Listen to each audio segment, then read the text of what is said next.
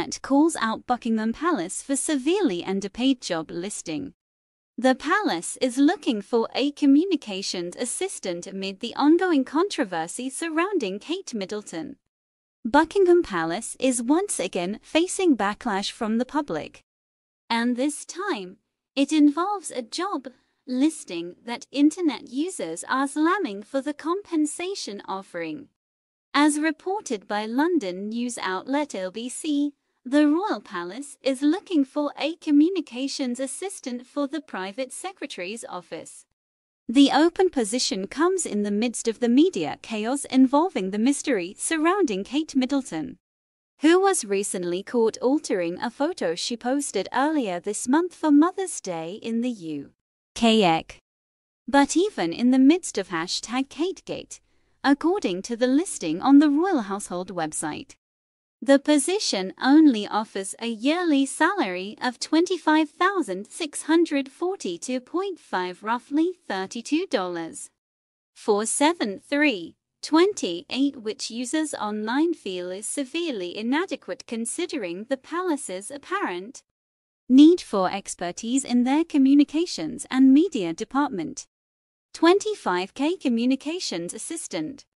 They need Olivia Pope for this mess, CEO Tech Christopher Bowsey wrote on X, formerly Twitter, in response to the listing, referring to Kerry Washington's character on the political drama Scandal. In the show, Olivia Pope is a high-profile crisis manager who fixes the scandals going on in Washington, D.C. Where is their fixer? Another user tweeted in agreement. They need Kris Jenner, someone else joked.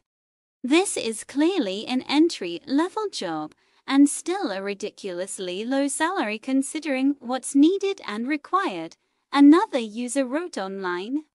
Other ex-users took the opportunity to poke fun at the royal family's recent Photoshop blunder.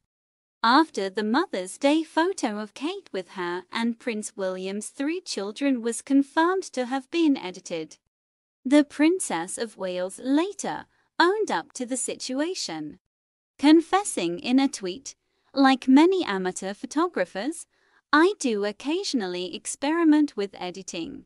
25K in the middle of London. It's no wonder the staff can't pick up on manipulated pictures that don't meet press standards," one person tweeted. "Must be proficient at Photoshop," someone else added, clearly trolling the palace in light of recent events. Another person joked that applicants for the open position must be brunette, skinny with prominent cheekbones and a good impersonator. After a new video sighting of Kate released over the weekend has been widely questioned over whether or not it's really her. But the royal family is still standing by claims that it is in fact Kate with her husband in the video from Windsor Farm Shop. And the man who filmed the video has also come forward to say, "He saw the princess with my own eyes."